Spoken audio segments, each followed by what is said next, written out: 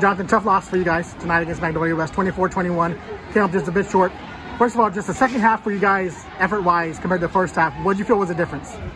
You know, the energy, it wasn't there. You know, first half we came out strong. Second half, you know, the energy wasn't there. But, you know, we're going to work on that during practice this weekend. We'll come back next week even harder. Through 2 games now, what do you like from what you've seen from the defense? From the defense, you know, our effort in the first half, you know, if we bring the effort to the second half, we're gonna win some games. What do you think this team has learned through the first 2 non-district games going to district play next week? You know, we learned how to better ourselves, you know, learn from our mistakes, and we're going to be a good team after that. New head coach this year, obviously, new culture, new everything. Yes, what's that been like going through that process and that journey under Coach Nick? It's been, you know, at first it was a little bit slow, but, you know, it got up quick. You know, the culture changed, and we're here to change with it.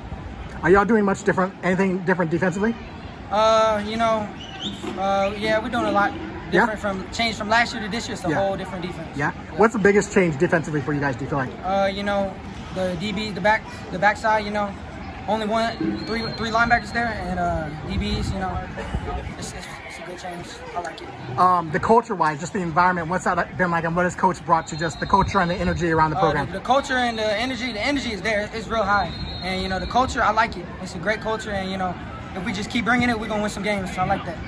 You guys were so close tonight. What can you build on tonight going forward? You know, learn from our mistakes and keep moving forward. You know, one day to cry about it or whatever and move on from it. We have next week. Do you feel this team has an identity, or do you feel like you all are working towards that?